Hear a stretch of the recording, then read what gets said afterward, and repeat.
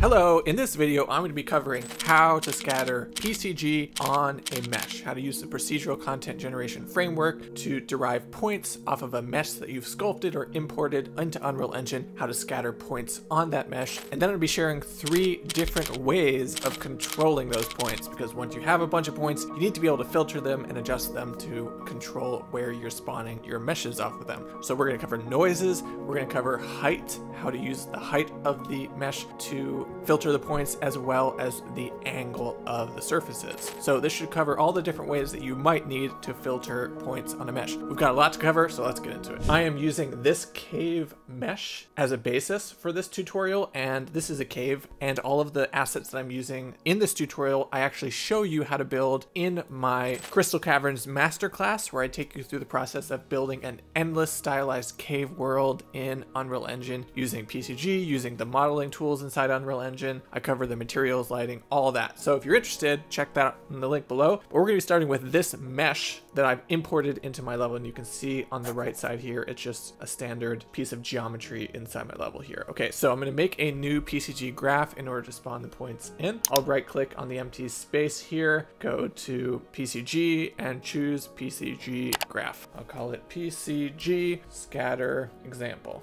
I will drag that into my environment, and I'll just zoom out here to make sure it covers the area of my mesh that I want to be spawning on top of.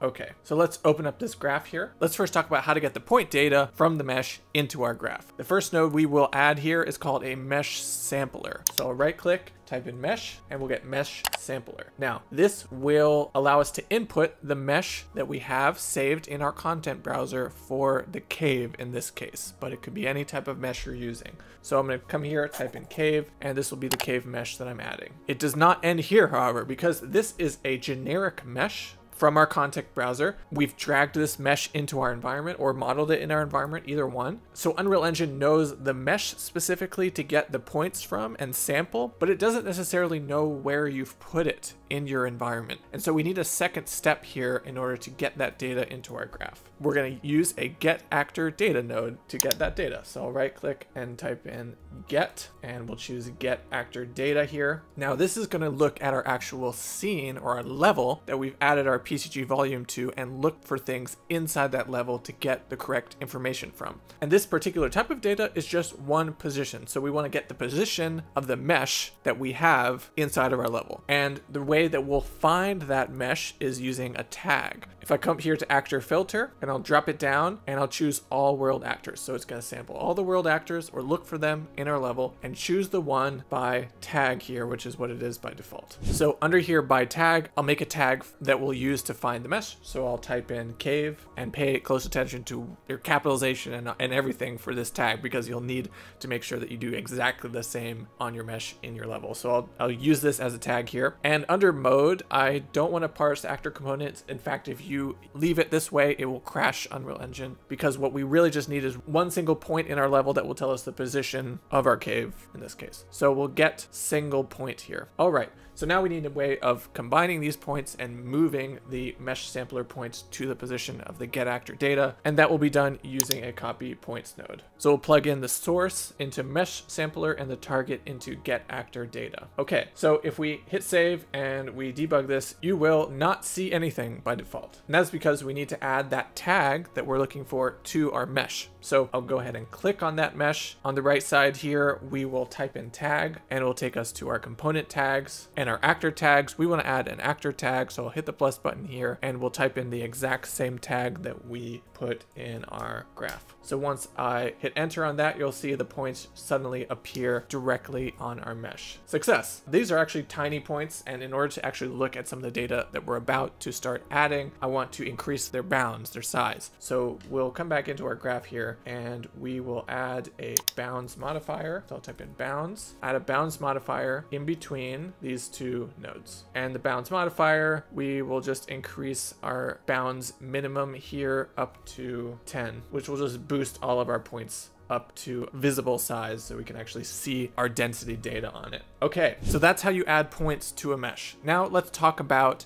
how you would filter this data and actually be able to use it in some way. So the first way that I'm going to show you is actually using noise. And you probably are familiar with using noise if you used PCG before. First, going to show you the most basic type of noise. So if we drag off here and we just type in noise, in this recent version of Unreal Engine, they've actually shown density noise here, which is really helpful because they actually did away with that noise type of noise node. Instead, they're using attribute noise now, and you can add density to an attribute noise. It's there, so if you click on either one of these, you'll get an attribute noise. We just want to make sure that our input source here is density, and the rest you can leave as it is. This attribute noise, if we come and look at it, in the density channel, so density, if you're not familiar, is the color of the points. It's not the actual density of the points. A little confusing for that reason. It's just the color on the points, and this color on the points is what we use to filter everything in PCG. That's how it works. This density noise here, wow, it's giving us a ton of just random density in the points, which is great. So this is a certain type of noise, and you can see it's pretty general, I'll say, over all the points. So if we want to start cutting out some of these points, we will use a filter. Drag off of here and type in filter. We want a density filter. So if we look at that node, we can see that it's starting to cut out some of the points, and then all we have to really do is play with these lower and upper bounds here, and it will just start cutting out more and more points depending on what we choose. So this is great, but it's not really letting us control any sort of more organic placement. It's pretty general and over all the points. So the other type of noise we could use here is called a spatial noise. So I'll disconnect this attribute noise, and in place we will type in spatial noise, and we will connect that in between. Now before I actually use the density filter on it, I'm going to come over and debug the spatial noise by hitting D,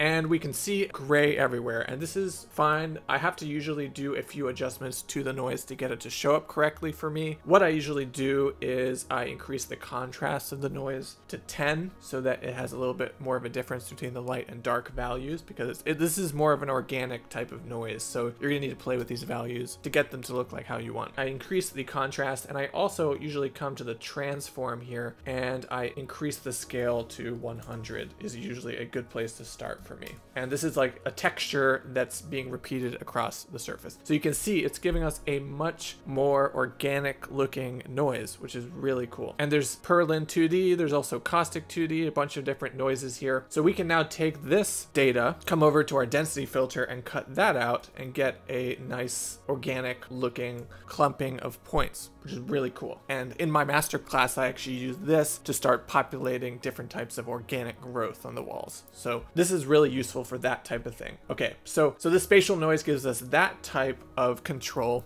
And if we wanted to actually spawn meshes in here, that would be really easy. I could just drag off of this density filter and static mesh spawner, and I'll choose one of the meshes I show you how to model as part of the master class. So I'll come down here to mesh entries, click on it, and we'll choose one of the rocks that we built. So I'll type in rock, and we'll choose one of those, and that's a kind of a funky look, but it will start spawning our points. And we might need to actually use the density filter to cut this out quite a bit more to get something usable. Okay, so this is one way of controlling our points with noise. Now let's talk about spatial data. We have two ways of approaching this. The first approach is using the height of the mesh, and this is an approach that will work on meshes, but it will also work on landscapes. So if you have a mountain and you want to have the trees only grow a certain distance up the mountain and then cut off, and then you have like snow on the top of the mountain, that's when you start using height to mask out things. The way we do that, remove this spatial noise here, and what we're going to make is an execute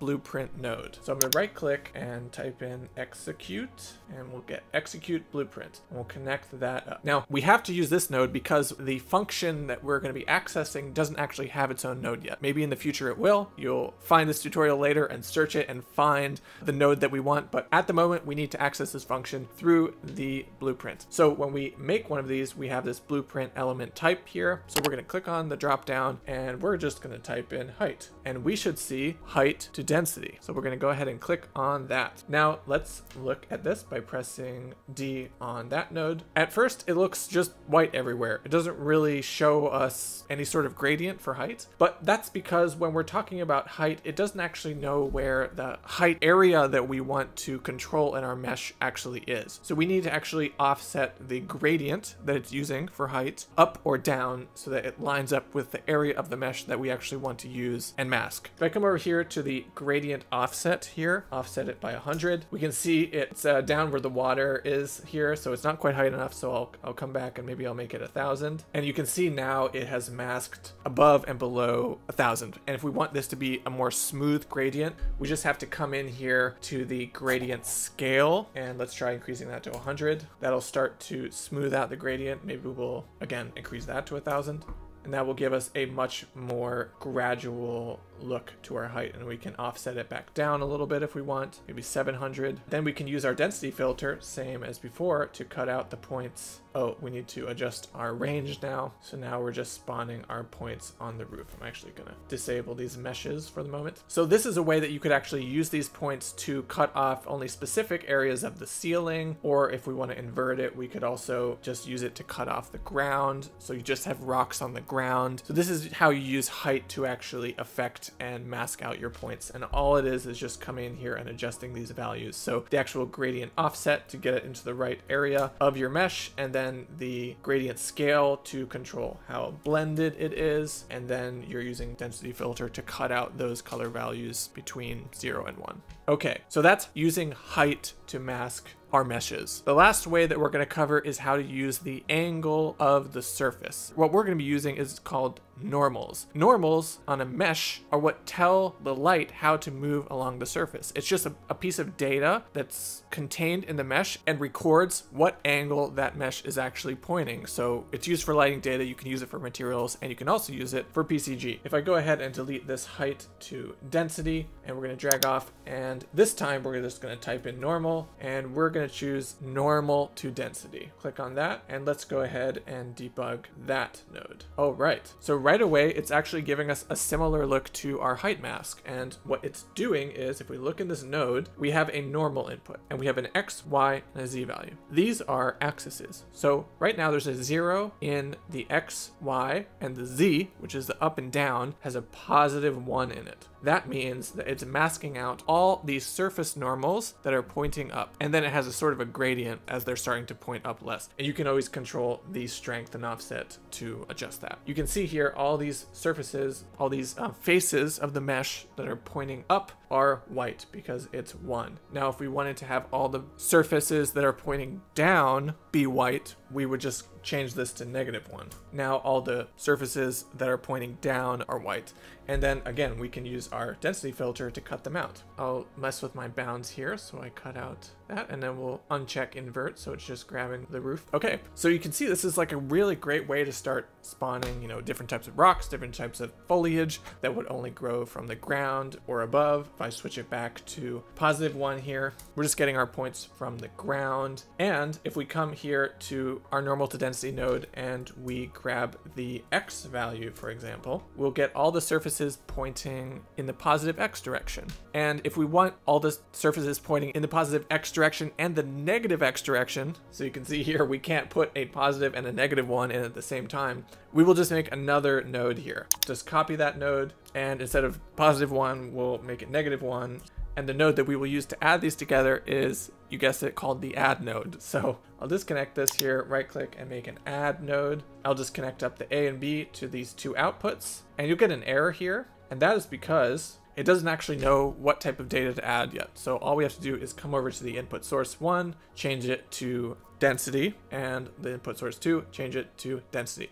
Now it's adding those two densities together. So now if we connect that up, we can see we're getting the faces pointing in the positive and negative X direction. So you can use these face directions to do any type of masking that you need. So this is the basis for all the type of spawning that we would need to do on a mesh. So further down the road, it will look something like this, where you have rocks on the ground, stalactites on the ceiling, stalagmites, actually I get confused which is which, crystals, any type of growth that you need on a mesh, you can achieve using these different placement strategies. All right, hopefully you found this video helpful. If you did, shoot me a thumbs up and a comment. If you have any questions about how you apply this to a different situation, definitely drop them below. And like I said, all of the assets and the entire cave world I used in this example, I show you how to build from scratch in my Crystal Caverns masterclass. You can find out more in this video right here if you'd like to take a look.